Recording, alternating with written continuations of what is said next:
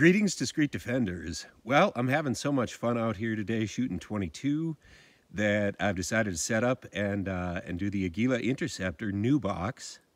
And again, these are flat nose FMJs in 22 caliber, and we're shooting them out of the Ruger LCP II in 22 LR.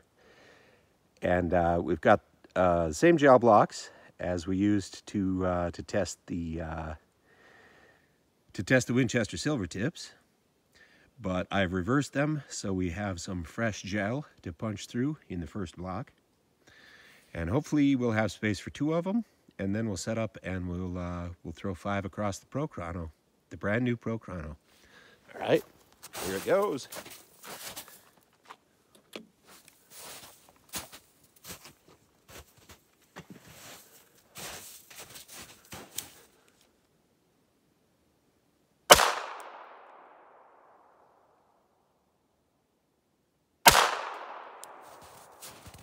How'd I do?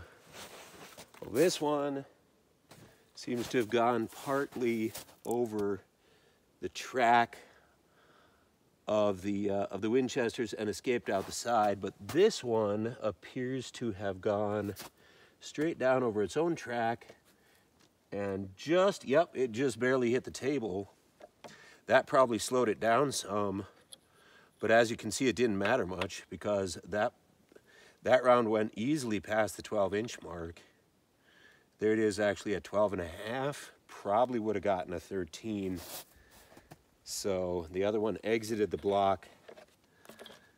It's not really relevant, but exited the block at 11 inches. So we know the Aguilas are getting pretty decent penetration. I think what I'm going to do is I'm going to set up and try to get a clean path for, yeah, I'm going to go this direction. I'm going to try to get a clean path for one more of the Aguilas because I do want to get a real fair test on those. And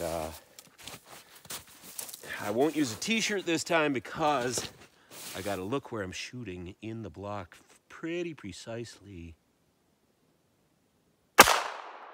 Yeah, and this time, all right, shoot. Unfortunately, due to the way the blocks interfaced, that one took a bit of a dive, but actually it's okay because it didn't hit the table. It has definitely gone 12 inches, gone just a bit over 12 inches. That one inverted.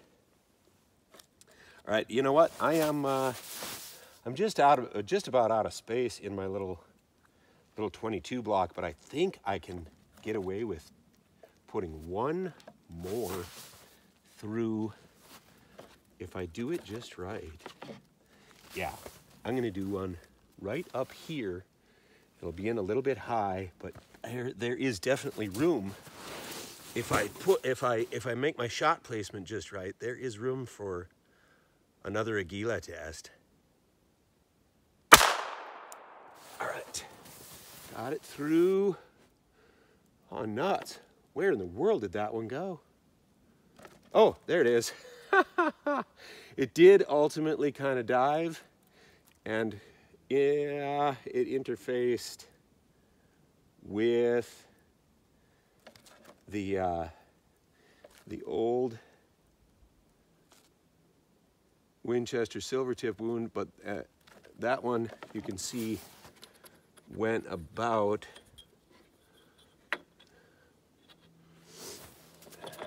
that one got all of 14 inches, almost 15, but probably because it punched through this weakened area here. But even, you know, the weakened area of the gel starts at 11.5 inches. So, you know those Aguilas are going 12 inches. Doesn't really matter. Now I got to add a couple to the magazine before we set up for the for the Pro Chrono test, for the Chronograph test.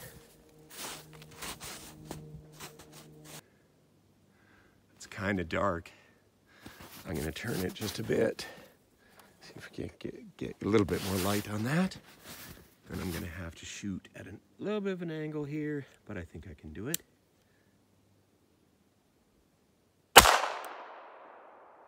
.977. 1038. 1005,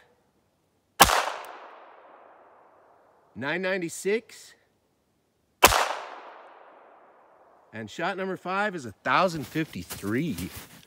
We'll review that. 996, that's right. Go through those. And then the high was 1053. The low was 977. So a little bit of variability with those Aguilas. 1013 is the average. Pretty powerful round. Those little Aguilas out of the 2.75 inch barrel of the Ruger LCP II. So,